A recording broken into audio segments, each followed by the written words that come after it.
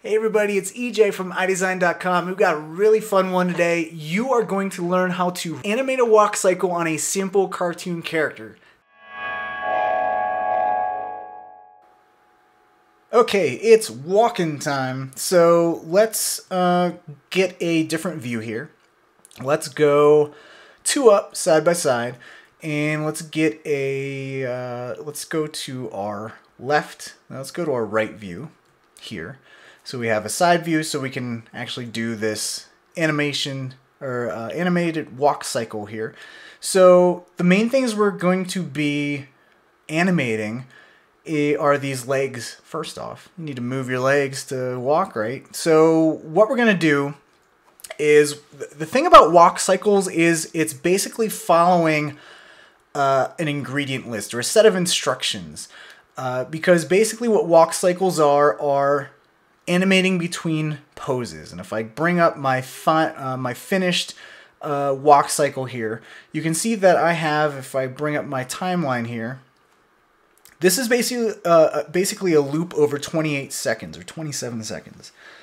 And what happens is there's basically 4 keyframes and then a loop back to its original position. So there's 4 key poses in this simplified walk cycle. In more complex walk cycles, there could be 8 key poses, but for a more cartoonish character, we're going to start slow, and we're going to just start with 4 simple poses. So I'm just going to spell out all the poses for you that we're going to animate between. And the first is with our right leg kicked out and fully extended, and our left leg fully planted. So that's one key pose.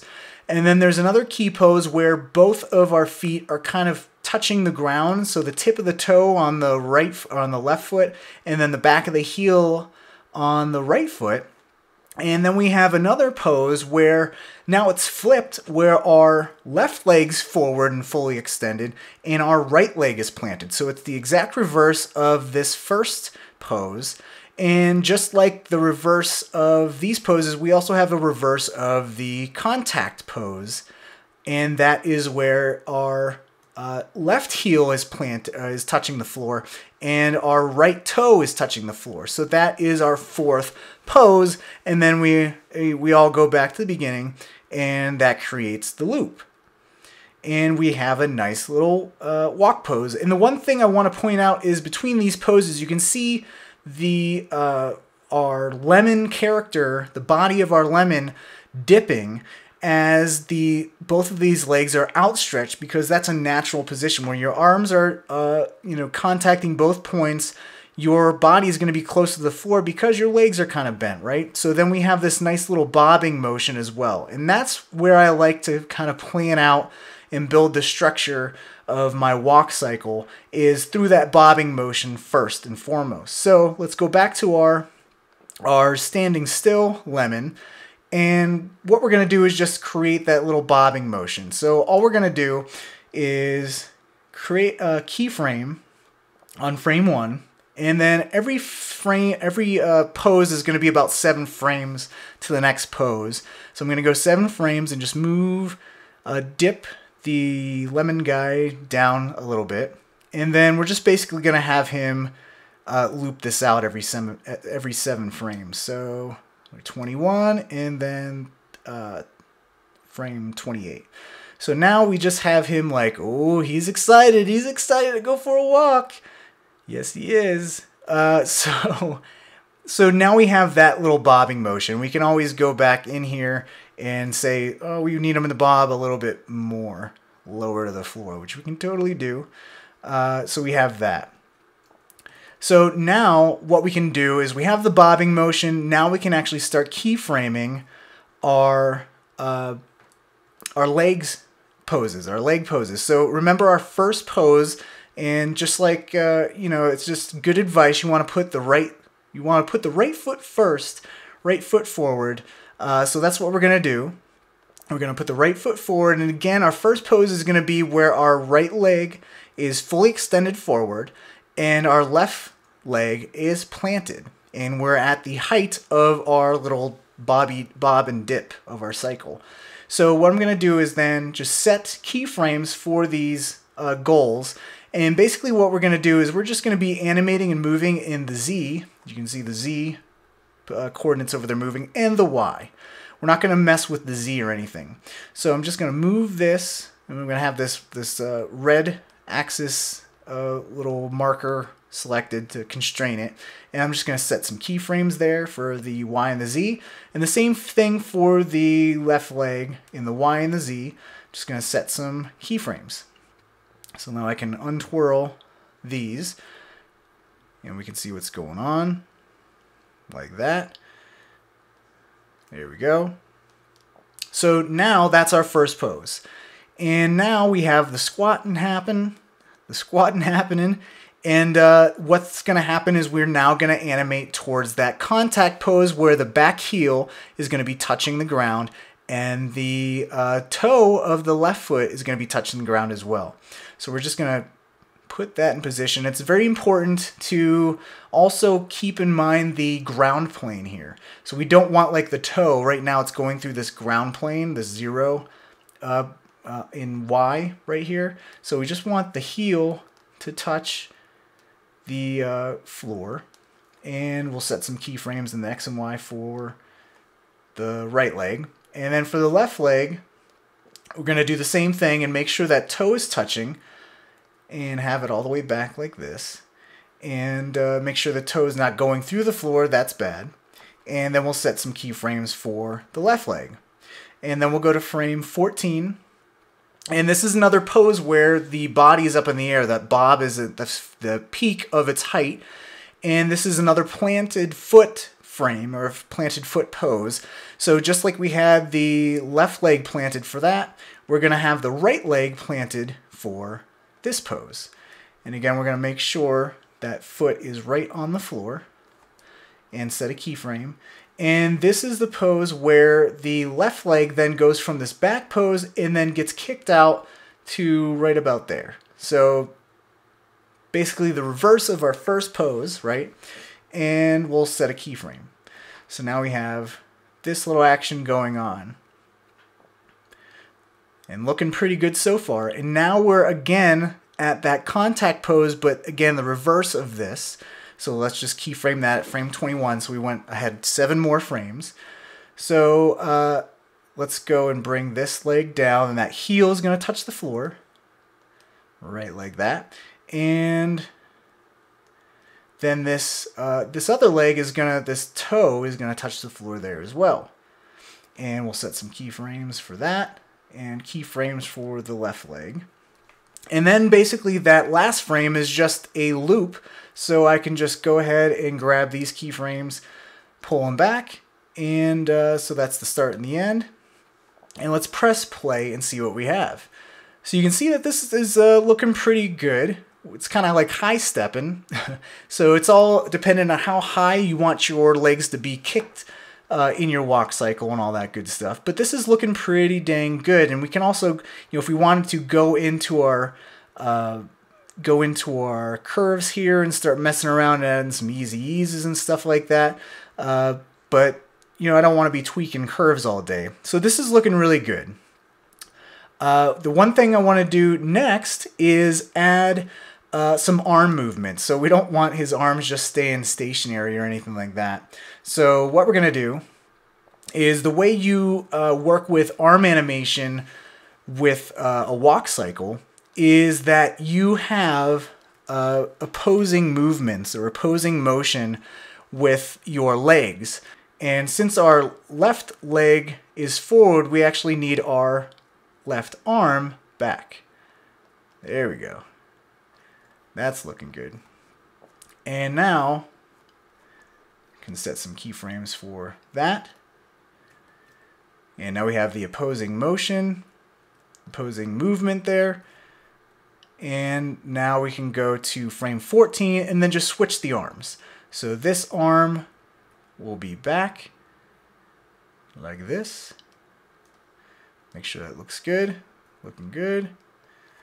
Hit a keyframe.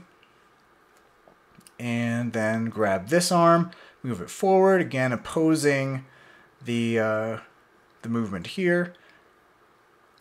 and set some keyframes. And there we go. And actually, that's all we need. What we need to do is we're just going to use these two keyframes, and basically we're just going to take the keyframes from the beginning and copy them and make them to the end. And now, if we hit play, we now have this guy doing his little walk, checking it out, waving his arms, and we got the opposing motion going on. One thing we can do with stuff like arms and legs, or arms and heads and bodies, is start adding some like secondary motion or some offset animation. So what we can do is maybe like offset the animation of the arms. So maybe the legs start and then the arms move, or we have the arms lead, so we have a frame ahead where the arm kind of leads forward. So the thing we need to do with that, if you actually did more than one frame, is duplicate these keyframes even more. So now we have more real estate to kind of slide all these keyframes back and forth, because we have like this undulating motion. Hopefully that makes sense. Right, so now we have more frames to kind of slide back and forth, and we can actually, now we have this all open, we can add a little bit more ease on all these keyframes. So now we have just a little bit of offset movement. So we have like the arms moving just one frame forward, so it looks like the arms are kind of leading. Or we can do totally the other way and slide all these forward and have this keyframe just be a frame behind. So something like that. To add even better, so like even more noticeable movement, is we want this head bob. We want the actual head to bob on our characters, so we can have this bob back and forward. And the funny part is like, depending on where your character's body is pointing towards, so he's pointed forward right now, and if we hit play, you can see he's like, if he had an angry face on, like this would be perfect. Like this kind of stance where he's like, I'm determined to kick someone's butt. I'm going to squash some lemons. See, again, these lemon jokes. He's going to squeeze some lemons. He's on a mission. Or, you know, maybe he just, just won something. I don't know what that would be. He is not going to be used in some lemonade or anything. So if you have his stance a little bit backwards, he looks more proud and happy. Maybe he just had some baby lemons. I don't know. He bought a new lemon tree. I'll stop. Okay, so let's have some like bobbing motion, right? So what we want to do is when his leg is forward, and even if you notice when you walk, when your leg is forward, your body is going to move backwards. And I just did it myself in my chair. But that's going to be like the back pose. So what we're going to do is just move and tilt this body backwards, and it's very important where you put your anchor point on your body. So I specifically put it right there where your torso would be, or where your hip would be. So I'm going to set a keyframe for that rotation, and then when you're going forward, you would go kind of like this, going forward in this stance because you're planting forward, and we'll just plant a little bit. And then basically it's just, looping these keyframes. So we'll do just that. Something like that. Yep. So now we just have this looped. You can see we can add a little bit more ease, and let's see what we have. So I think this is a little bit too much of a nod. So we can actually bring that back a little bit. I think he's not nodding too forward a little bit too much, so we'll just move this back a little bit. So that's looking pretty good. I think what I want to do is smooth out these curves a little bit more, or maybe we'll just decrease the curves here, as you can see in here. And we can do the same thing with this, where we kind of offset this motion a little bit. So again, what I'm going to do is just duplicate all these keyframes so we have a little bit more real estate, and maybe move this forward so our head is kind of leaning forward first. So you can see that the head is leading forward before this leg kind of plants. So you can have it like that, or we can have this be a little bit late, and have our head bob backwards. So our legs are kind of leading at that point. So we have a little bit of like animation offset. So whatever you want to do, I actually like that. That looks kind of like a nice little nod. Nice little nod. And we can adjust the keyframes here, or the curves. And again, we can, maybe if that's a little bit too extreme of a nod, we can not have it nod forward so much. So we can go like that. And then it's just like more of a subtle thing. So it's all tweaking how much movement you want. And if we really wanted to, we can maybe adjust and animate that leaf on top of his head. We can do that. But this is looking pretty nice. I'm pretty happy with how this turned out. So what did we do today?